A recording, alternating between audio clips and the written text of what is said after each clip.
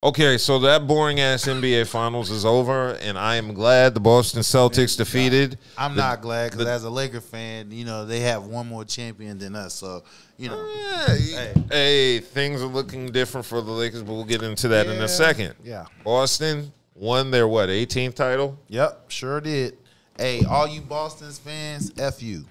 Hey, I'm not mad Boston won. I'm a hater. I told you I'm a Laker fan. So yeah. As a Laker, that's our rival. You know what I'm saying? So they got one more than us. So I'm just saying F y'all. See, that's the benefit of being a Wizards fan like me. You don't take any other team's fan. You don't take it personal when another team wins. Doesn't bother me at all. Because you don't know what it feels like to have a rival and win chips. No. We had a slight rivalry with Cleveland during those Gilbert Arenas, Antoine Jameson, Caron Butler years. I didn't even see. I'm not a Wizard fan, so I don't even know. Because those years you talking about, that was dominated by Kobe and Shaq. Yeah, you are correct. But I mean, LeBron was there on Cleveland, and that was that year. They were beefing, and LeBron told Gilbert if he missed those 2 free throws, and Gilbert fucking did. Oh God, NBA Finals was very uneventful. I didn't care. I fell asleep every game. And then in that 5th game, by the time the 3rd quarter came, I just turned it off and watched something else. Yeah. I didn't even watch the post-game celebrations. I didn't either. I saw some. I seen a little bit, because I had to soak it on in. Even though I'm not playing the game, but as a fan, a diehard fan, I had to soak it all in. So when we get to the next topic, right, when it gets to the Lakers, like us, Laker Nation, we don't play that shit. See, that's the difference between Cowboy fans and Laker Nation. Lakers win. We win. And when we make noise, we make noise. See, I love both of those teams, so I got, I'm not mad. I'm DC everything with my team, so I live and die. Fans, y'all got it right now. Y'all one ahead of us, but I'm telling you, we coming for y'all ass. Did you agree with the MVP finals? Did you agree with Jaylen Brown? Yeah. He real talk. He the reason why they had got through the playoffs because exactly. Tatum was iffy. Yeah, he was iffy through the whole entire playoffs. Yeah, Brown was much more consistent. Right. And what really made him stick out was during the Indiana series. For the team to be as plagued as it was, Tatum was struggling during that series, and it was Brown. Played during that series, what got him to the finals. So yeah, he deserved that, and he had to make Stephen A. look stupid because Stephen A. was saying he wasn't marketable because how he walks around as if he's that shit. It's not so much that he's underrated; it's that he's just not liked. He is not as marketable as he should be. He's that nigga. He is. He is. He's a champion. He is. He's got the highest contract in the league. How can you not feel like you that nigga? Outside of that, though, you got to understand, like, who's in his ear? His grandfather's in his ear. You know what I'm saying? So his grandfather keep him grounded, give him the ins and out on how he supposed to handle himself, and he doing that shit unapologetic. You know what I'm saying? Ain't that nigga black? So that's another thing. They was trying to give it to the light-skinned nigga. Yeah. We wasn't going down for that. Dark-skinned one said, hold up. I got this.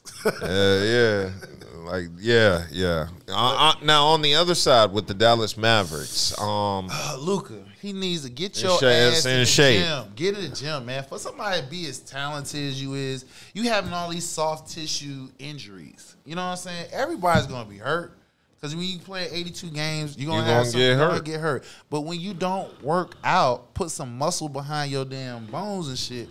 Yeah, as you can tell, when they beat up on your ass, especially you in a series, you playing the same people for at least 5 games. Yeah. So they know what y'all pretty much going to do. They're going to beat your ass up if they can't, lock you down. So, Luka, this is what you need to do this summer.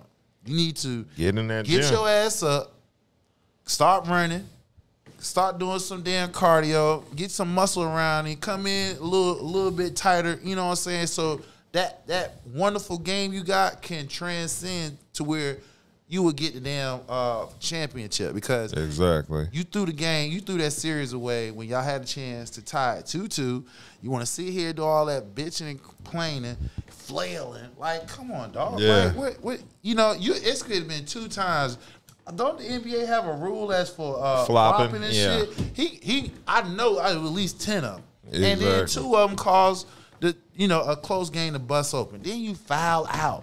What superstar in a fucking right mind foul out where you come back from a 21-point lead and you're down by 3?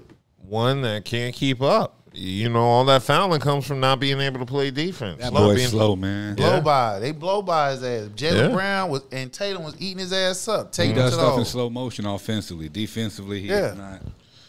And his game plays like how he looks. Slow. Like a sloth. Yeah.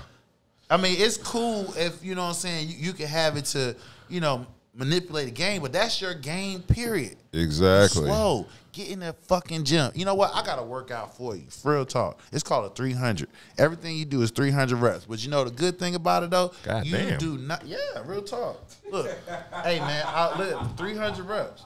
I've had trained women off this shit, dog. 300 reps. It better be like 20 pounds on the barbell. No. See, what you do is, so, like, big guy like myself, right? I take the average weight that I will push. Yeah. So, for me, it'll be 225. So, I'll go 225 and down. Now, you just take it, all you doing is, like, doing sets of 20, 5 sets of 20s. You feel what I'm saying? So you're doing more reps as you go down. Yeah, the weight is light. So yeah, I get it. Okay, well, I'll take your word for it. Yeah, come holler at me. I got you. Yeah, because I'm built like Luka. I got you, dog. Yeah. I got you. Hey man, listen, I'm telling you now. Yeah. Well, after a month, boy, they be like, oh, what? They had their? When is the parade? They already had it. Oh damn. Friday. God damn. It was Friday. Shows you how much I was invested into the Celtics winning. Yeah, that shit Friday. Word. Yeah. Okay. Well, that's good to know. you. Yeah. Boston fans. Yeah. Well, salute. And I'm saying it with my chest out. Yeah. Well, it'll be a different season. I don't think Boston's going to repeat. Hell no. I don't think it's a fluke. I think they're going to win another championship, just not 2 in a row. They're not going to win. How? Because, I mean, their path this year was easy. It was easy. It worked out. Every team lost either their major superstar was hobbling bad or they was out. Yeah. You know what I'm saying? Embiid, he still averaged 25 and 10, but he was hobbling. Yeah. Giannis was gone. Mm-hmm. Then Indiana, they lost Halliburton. He was gone. So I'm like, they lost every team they played. Their superstar was out. Now, is it their fault? No. Of course it's not their fault. But one thing for sure, once Tatum get that $300 million contract, a whole lot of them dudes is gone. Gone. Yeah, well, we'll see what happens next season because it's already starting to brew right now. Boston fans. Yeah. In Boston.